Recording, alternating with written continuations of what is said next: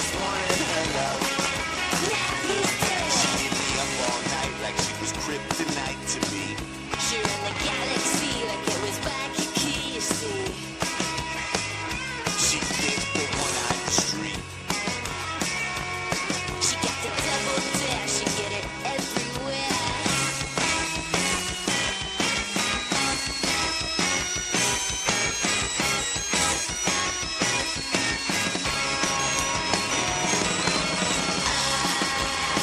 Just wanted some more. I just wanted some more. I just wanted some more. Now he's dead to me. I just wanted some more. Now he's dead.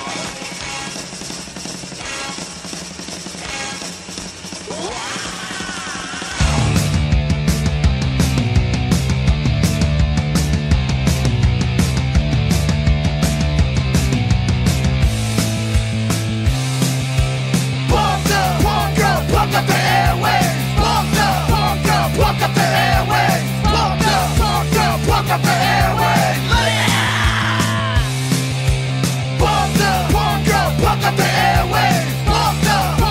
Pump up the airwaves.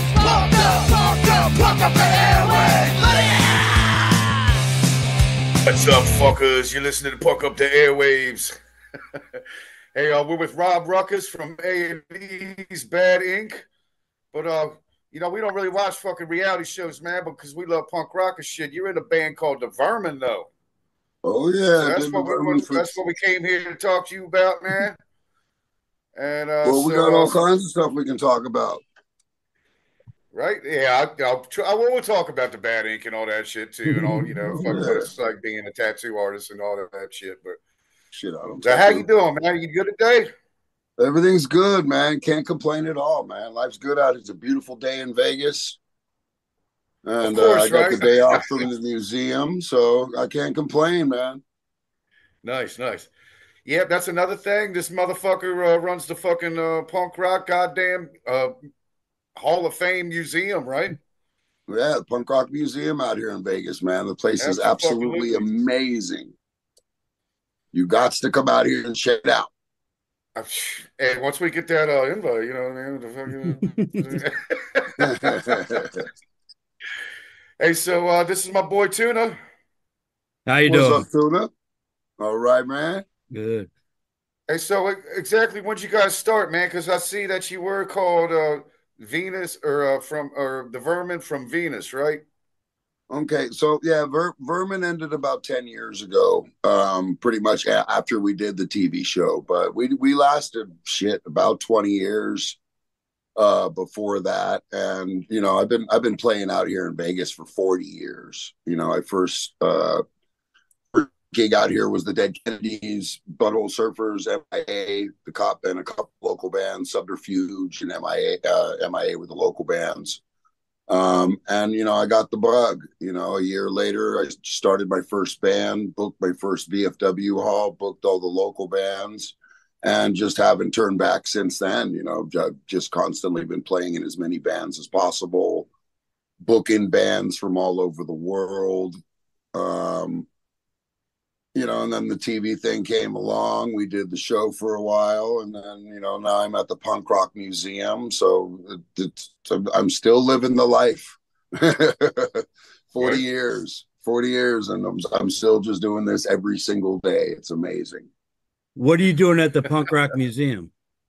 So Punk Rock Museum opened up April Fool's Day of this year, so we're not even a full year yet. What I'm doing over there is I run the jam room, which is upstairs. So I got a room where I got Joan Jett's guitar. I've got Tim Armstrong's first Rancid guitar. I got Pat Smear's, the last show he played with the Germs, the first few shows he did with Nirvana's guitar. I got Chet Lair's guitar from Wasted Youth. So the album Reagan's In by Wasted Youth, I have that guitar and that amp in this room, and I can plug it in for you and you can play it. So, you know, like every day I'm playing Problem Child or Fuck a, and through the actual guitar and the amp that, you know, that played those songs in 1982. Wow. So there's a lot. I got Norwood from Fishbone's bass up there. I got all Fat Mike's equipment up there. I got his amp from the So Long and Thanks for All the Shoes. I got his bass that he toured with for years. I got all Fletcher's equipment for Pennywise. I got Wesley Willis's keyboard up there. I mean, you could play Rock and Roll McDonald's because it's got the presets on it. It's amazing. Oh, wow. Oh, that's The museum is just such an amazing place, man. I'm so glad that it happened in Vegas, so I could be a part of it. You know, when Fat Mike called me up and was like, "Hey, dude, I'm doing this. You know, we need a Vegas section." I just went down to go check it out. You know, I just went to go. You know, I brought my flyer collection, and I donated my bass to him. I donated my old Ampeg amp to him. And I just went down to go check it out, and I'm like, this is the most amazing thing ever. I need to be a part of this. So now I run the jam room. I do all the silk screening. I print all the shirts for them down there, book some of the stuff. I do tours there every Thursday. So every Thursday, all through the day, if you come down, I'll just buy a regular general admission ticket. It doesn't cost any extra. I'll walk you through the entire building, pointing out, you know, Joan Jett's outfit, Dee Dee Ramone's wedding ring, the Misfits, the broken bass, Johnny Thunder's guitar, all the stamper to make the Germs first 45. And then there's new stuff too. There's stuff by new bands too. So it's not just all. We have Joe Strummer's Telecaster, like the actual Clash 101ers Mescaleros guitar he used throughout his entire career. We have it down there. You know, Nice. It's an amazing place, man, especially if you're, you know, and even if you're not into the music, even if you just lived through that time and you saw it on TV or you saw the fucking weirdos walking up and down the street, you know, and you fought with them, and we fought with them a lot, you know, especially out here in Vegas. You know, it was a mafia town. They didn't like us. You know, we had to fight for our piece of the pie out here. But it's an amazing place. And then what happens there? You know, the tour guides that come through there. You know, Des from Black Flag will walk you through and tell you stories about all the stuff that's in there.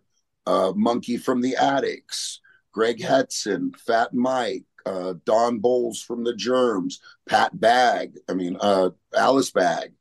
You know, it's just CJ Ramone, and then band, you know, guys from newer bands too. It's pretty amazing the stuff that happens down there, man. I've got to play with some of my absolute heroes. You know, I got to jam with Des Cadena. I got to jam with Alice Bagg. You know, I brought the first Baggs 45. I brought down there for her to sign the day she was doing tours. And she goes, "Oh my God, you got one of the originals. You know, there wasn't many of these made." She goes, "You know this record?" I'm like, "I know it like the back of my hand. I've had this for 40 years.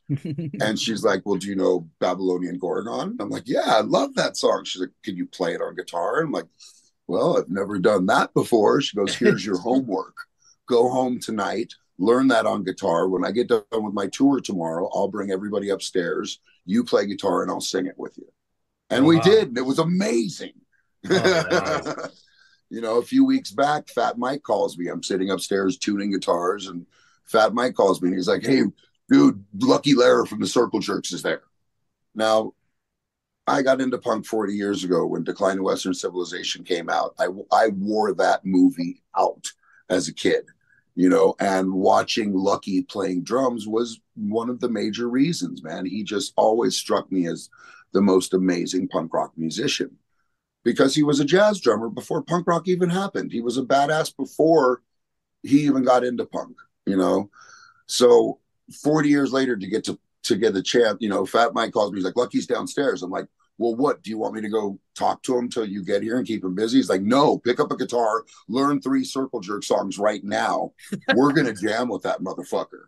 And I'm like, "Well, I want to play bass." He's like, "I'm fucking playing bass." You know, I mean, I can't argue with him. It's my boss.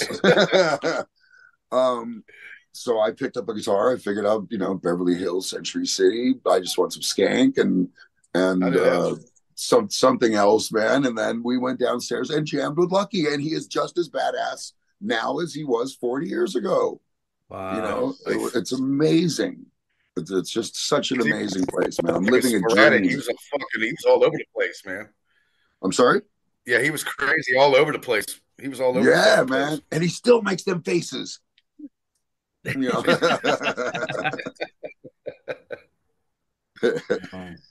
So who's your favorite out of everybody that's been there? Well, God, I'm gonna have to say jamming with Dez was pretty amazing, but like CJ Ramon, absolute sweetheart. You know, again, something I've been following for 40 years. You know, I mean, I learned how to play bass along with the first Ramones record, and then for 40 years later, for one of the Ramones to come there, and he's been there a few times now. He's done tours there at least 3 different times, and Me First and the Gimme Gimmes has played there, who he's playing with now.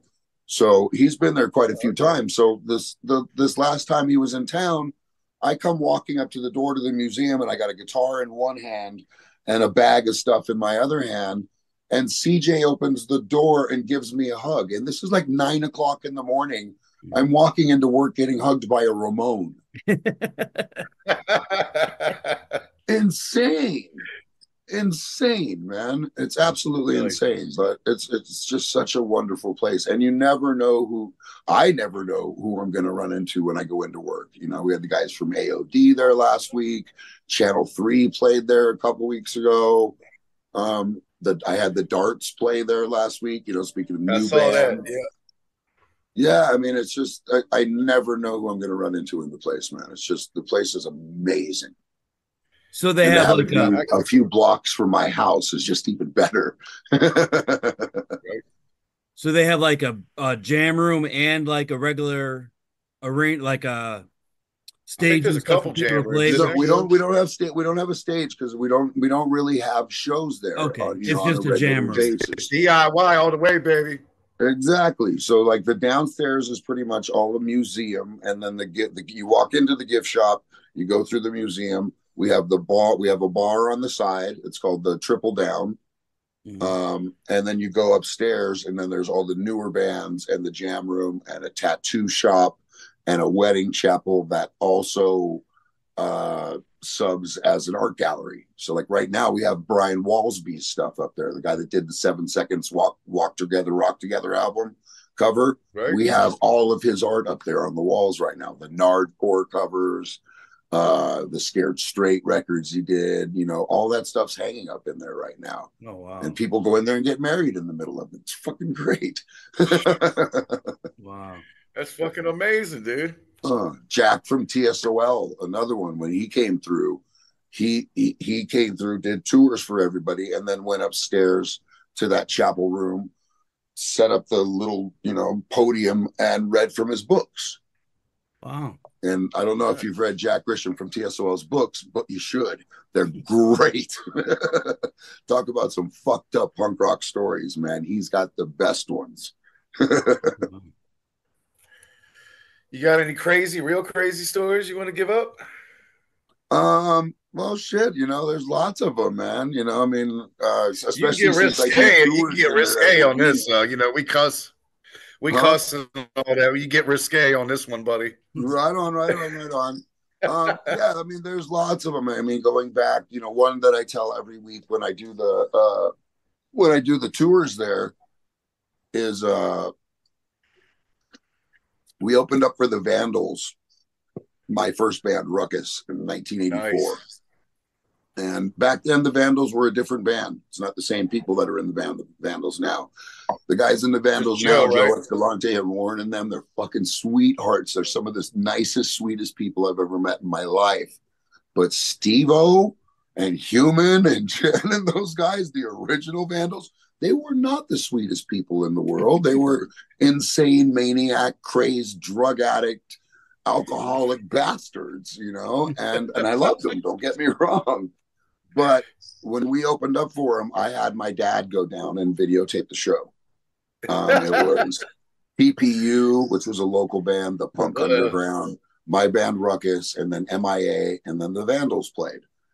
And the Vandals afterwards went and surrounded my dad. Now, my dad was a big-ass biker dude, man, long hair, big beard. He was loped, you know, that wore his colors. He was a big dude, and they went and they surrounded him. I see what's going on. I run over. I'm like, whoa, whoa, whoa, that's my dad. He's fuck. Why the fuck is this guy videotaping us? We don't know him. He's gonna try to sell it. Fuck this. And I'm like, no, no, no. I had him come down and film the show. They're like, fuck that. We don't want him filming us. So it's like, all right, look, it's already done. We're gonna rewind the tape.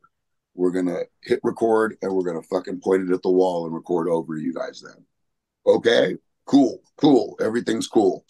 So I go back to putting my gear away, and just something tells me to look back.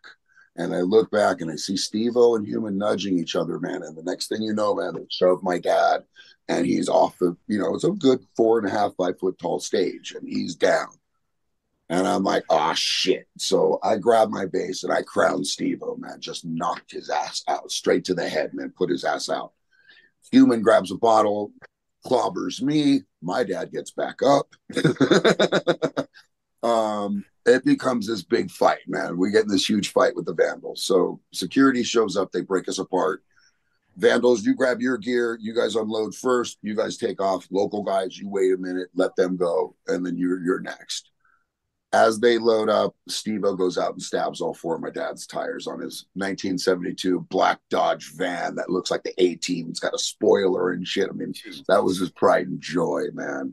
Stabbed all 4. So 14-year-old me, Daddy, would you go to the punk rock show with me and film it? And he gets in a fight with the Vandals and, wow. And gets all 4 of his tires stabbed. So needless to say, he didn't go see my bands play anymore. Yeah, man, I didn't ask for a horrible story. But I still love those guys. I mean, I was still friends with those guys. I still loved them until the day they died. And pretty much all of them are all dead now. Wow. Jesus fucking Christ. Another good one I always point out in there is because as we're walking through the museum, there's a big Vegas section in there. And Vegas had a great scene back in the day and still today. It's still, we have punk rock bowling out here. We have a punk rock museum here. So the scene out here is banging. I don't care what they say in American hardcore or any of those other goddamn books that are bullshit saying that Vegas didn't have a scene. We had Subterfuge, who was on Mystic. We had M.I.A., who was on Alternative Tentacles. 5150 was our local Misfits. I played with Self-Abuse for, goddamn the past damn near 30 years. We had a lot of great bands out here, man, and a great scene. That's part of the reason the museum's in Vegas too, is because back then we started gigs out here. They were in warehouses, but then the cops got hip to it, especially after the Dead Kennedy show, because we rented 2 of them and kicked the wall down between the 2 of them to accommodate everybody. So the cops got hip to it. So we started doing gigs in the middle of the desert. Vegas was very well known for many, many, many years as being the place. If you're going to play Vegas, you're playing in the desert.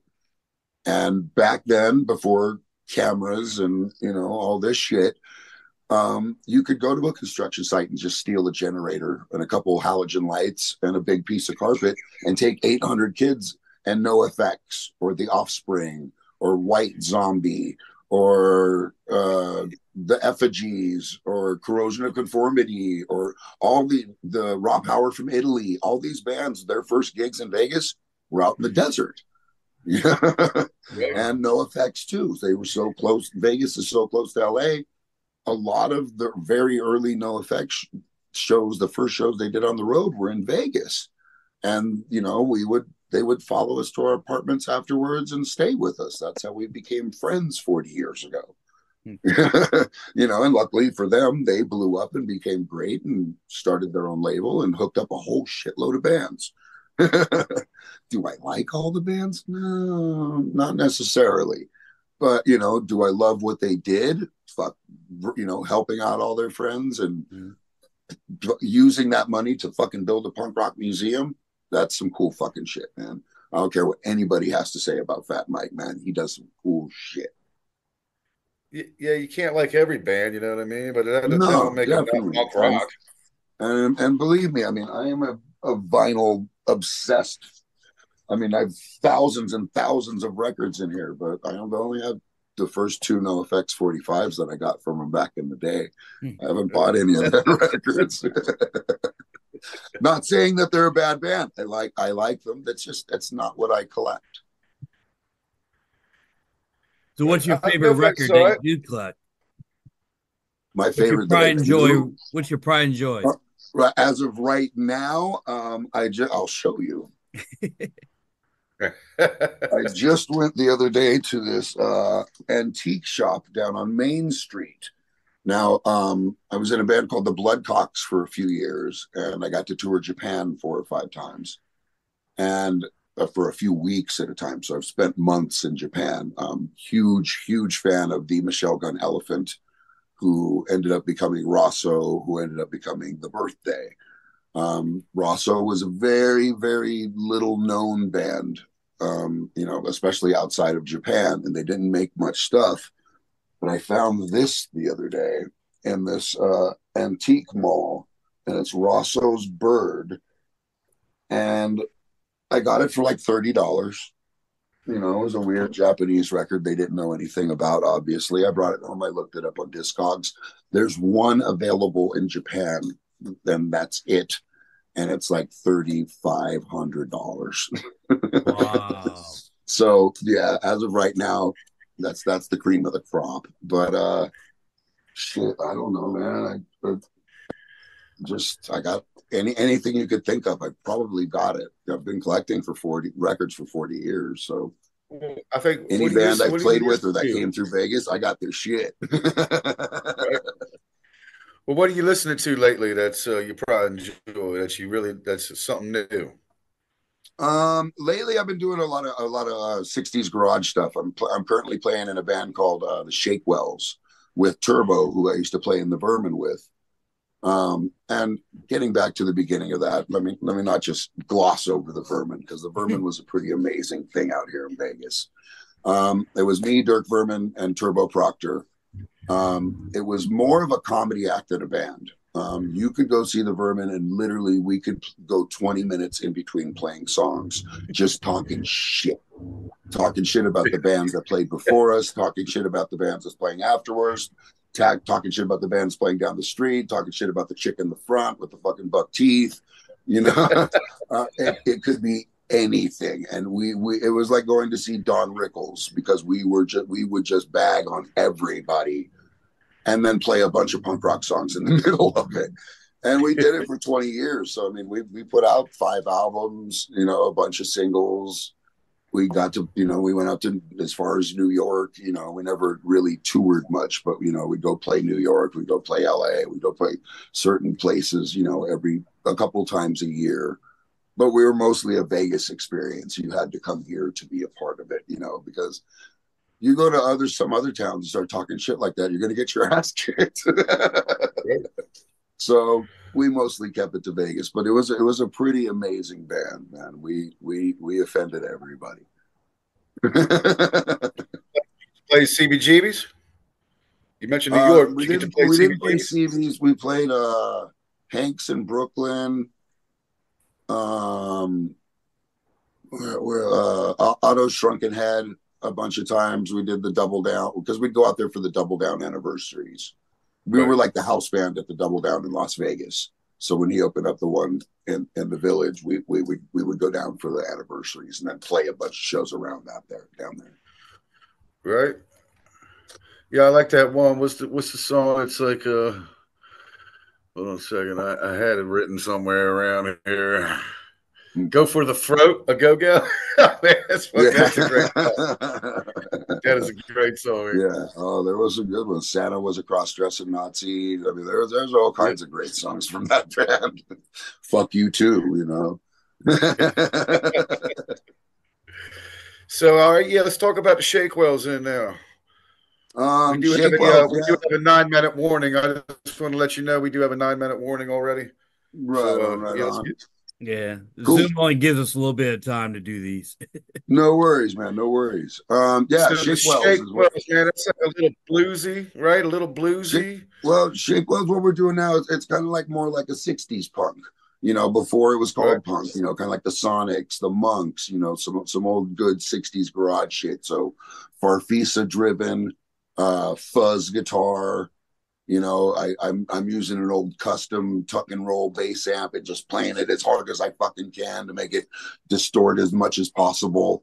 And it's just good old school mid-tempo danceable punk, and it's just been a blast. We played with the Borouts from Detroit last week, with Cove from the Dirt Bombs and Jason from the Suicide Machines.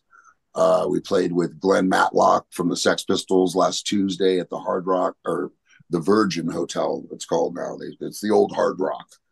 But we played with Glenn Matlock, and Glenn Matlock, Clem Burke from Blondie was playing drums.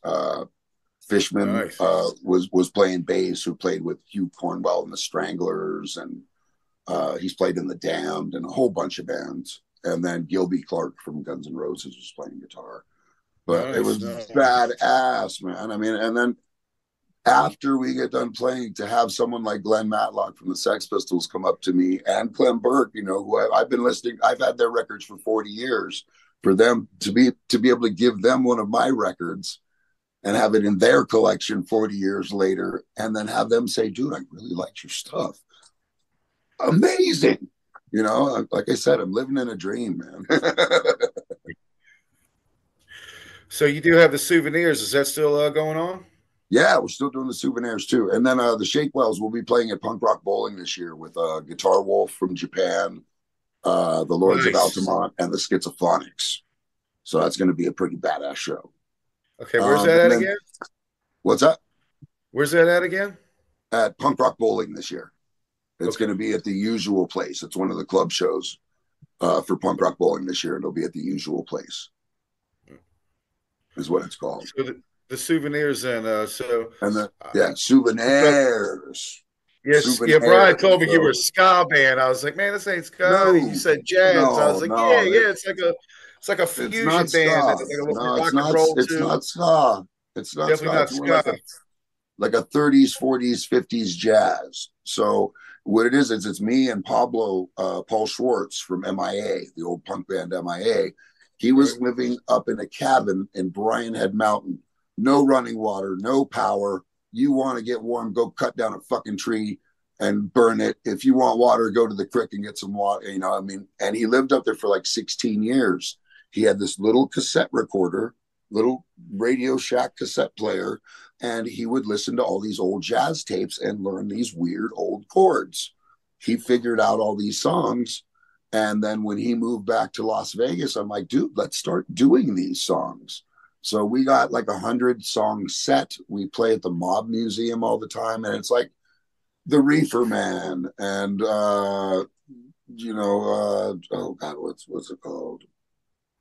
Shit, I'm drawing a blank right now on our songs, but we have a lot of them. You know, it's just a bunch of the old jazz stuff. You know, a bunch of old Louis Jordan, Louis Prima, Louis Armstrong. You know, we do all the Louis, but you know, it's a bunch of rock dudes doing it. So it's the real jazz chords, but it's just played with a little more rock style. Now, are you singing for that? I do a lot of backups for it. I do sing a couple songs, but mostly Pablo does because he has an angelic voice. And we have Tiffany Frednelli is our female vocalist on that one too. Yeah. Okay. Yeah, there was a couple females. Yep, songs and all that. So yeah. Is there anything? You know what? Hold up. What exactly got you into punk rock? Was it a buddy or something like that, or you know, why'd you get into punk rock? What got me in is actually there was a guy that lived down the street from my folks' house as a kid, and I would be skateboarding around the neighborhood, and I would hear him listening to the college station on his car stereo out in the parking lot in the driveway. And I would just kind of skate a little more towards his house so I could hear what this weird stuff he was playing. And then one day he asked my dad, he goes, hey, do you mind if I take Rob to a show? And that was that Dead Kennedys show. And that show it just still burned into my mind. I mean, I can still hear, you know, it's 2 more days till 1984, 2 more shopping days till 1984. Jello, you know. Jello Biafra's voice, you know, it's burned into, you know, so it just, that day just, it changed me. but I had always been a music fan. I mean, my entire life, you know, I mean, I remember the day Elvis died, you know, I mean, I was a massive Elvis fan before, you know, when I was 7 years old, you know, in 1976. So, you know, I was an Elvis fan. And then when I Hey, we all were, became a baby. teenager, I found punk rock and just dove straight in. Yeah, that was, you know, it was the most righteous, the Yeah. most, And I you needed, know, you know, violent. and especially like I said about growing up in Vegas, you know, it was a dangerous place to be a punk back then. You know, I mean, it was run by the mob. The rest of the town was run by a bunch of desert cowboys. You know, desert cowboys and mobsters and cops hate fucking punk rock kids. They don't want to see a purple mohawk and fuck Reagan on the back of your jacket anywhere. Just like the LA punks couldn't go to Disneyland, we couldn't go to the Strip or Fremont Street without getting our asses kicked or having to beat the shit out of somebody. It was a constant fight. So, we had to find our tribe. And that's what the wonderful thing about punk rock is we found our tribe and our tribe won. You know, this punk rock museum proves it every day. You know, I walk through there and I see folk punk and I see, you know, the new bands and the Offspring selling 30 million records on an independent label. I mean, we changed culture. Back, you know, originally punk rock was scary as fuck. Having blue hair was a dangerous, scary thing to do. Now grandma's got it. It's no big deal. You know, we changed culture. Punk rock won. We took an ass whooping, but we won. Yeah. It's in there too, man. It's in there. Hey, so what got you into tattooing? Okay, so the whole thing with the TV show Bad Ink, I was just an actor. I'm not a tattoo artist. I've gotten lots and lots of tattoos. I started with a black flag one when I was, you know, 16, 17 years old. But I was never a tattoo artist. Dirk, on the other hand, the other guy on the show is an amazing tattoo artist. You know, reality TV is what it is. It's bullshit. You know, when the show happened, we were sold to a couple of networks at first. The guy that's put on the show, Sharp Entertainment, went and bought it back from Ted Turner and walked it into A&E and got us on the air there. He was an amazing dude, but they had to rush that show and they had to do it quick. So nobody could know about a tattoo cover-up show. So the other tattoo cover-up shows that came along and fucked with us wouldn't happen at the same time. So they were trying to beat him to the punch. So Dirk had to cover up some fake tattooing, which sucks because he is that talented where he didn't need to fake a fucking goddamn thing. So he was branded as a fake. And I understand why he hates that television show. You know, it's part of the reason we don't hang out together anymore. And he's kind of he's a punk son of a bitch too. You know, he's a punk rock motherfucker. So he's hard to deal with, you know, just like I am. So when he got the show originally, it was just him. I went down there just to watch my friend have a TV show. But since we were in the Vermin for 20 years, we had a rapport. You know, our back and forth was nonstop. I mean, you know, so we went down there and we made everybody laugh, you know, off camera. And then like, we need this guy on the show with him. So that's how I got brought on. I'm not a tattoo artist. I've tattooed one guy in my life. His name was Jeremy. He's been dead for over 20 years. Pump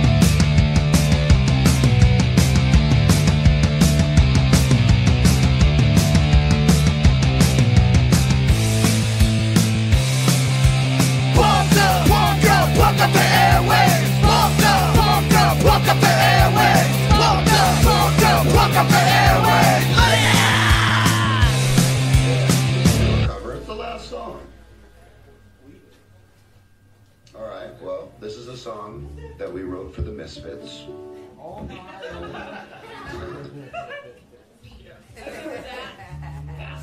Hey, I'll drink to that. I'll go drink water to that. Okay, it's all right. I got the tattoo. We're allowed to do it. Yes, ma'am.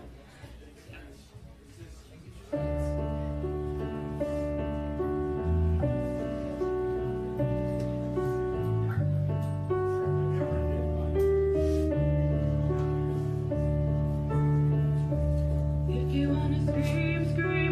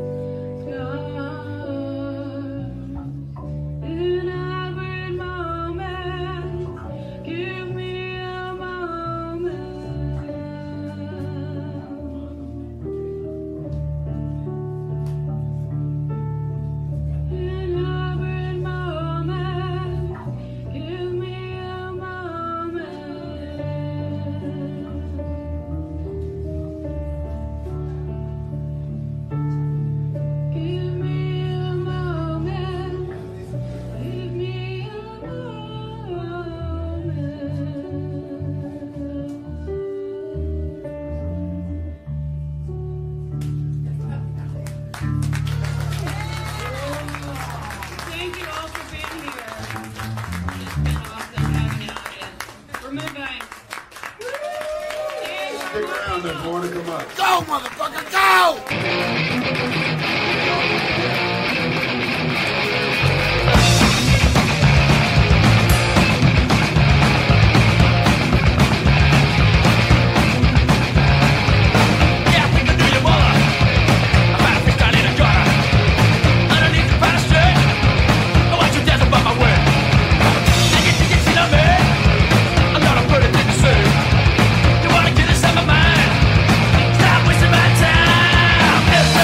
Something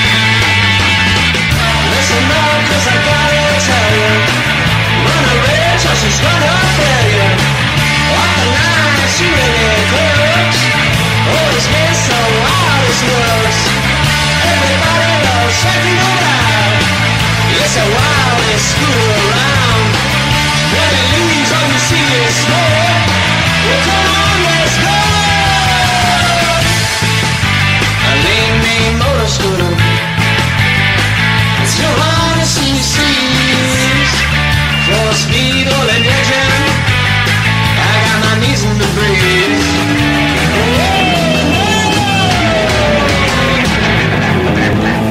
Something give me a push.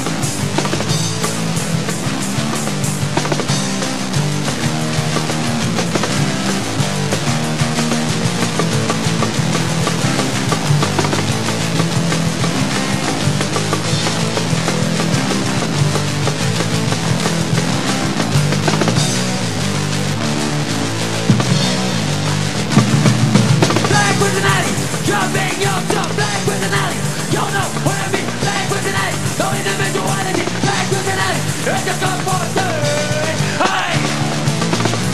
Peace out! Just try! It's not hard! Start it up! Back with the night! You're quite what you've been! Back with the night! You're just a bit of it! Back with the night! You're nothing but a glow! Back with the night! No one is your low! Hey! Peace out! Just try! It's not hard! It's not hard at all!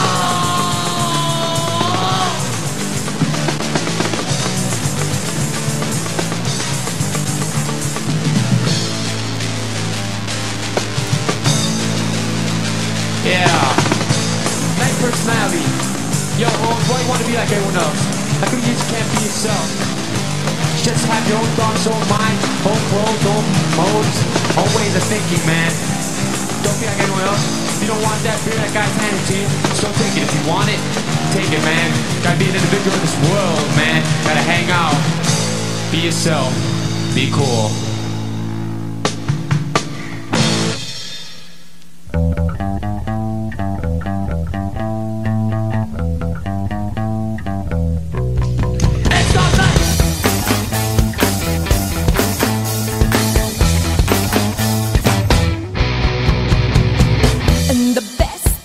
In life are free, but you can give them to the birds and the bees. I want money, well that's what I want. A little money, that is what I want. That's what I want.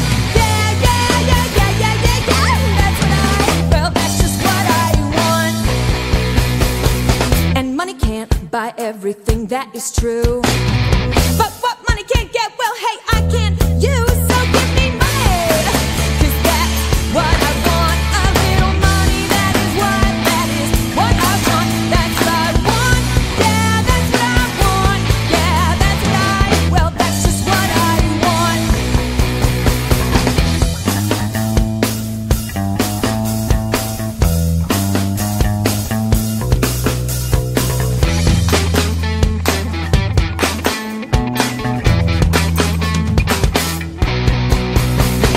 With your loving, it gives me a thrill. Well, but your loving, it can pay my bills. So give me money, 'cause that's what I want. A little money, that is that's what I want. That's what I want, yeah, that's what I want. Yeah, that's what well, that's just what I want.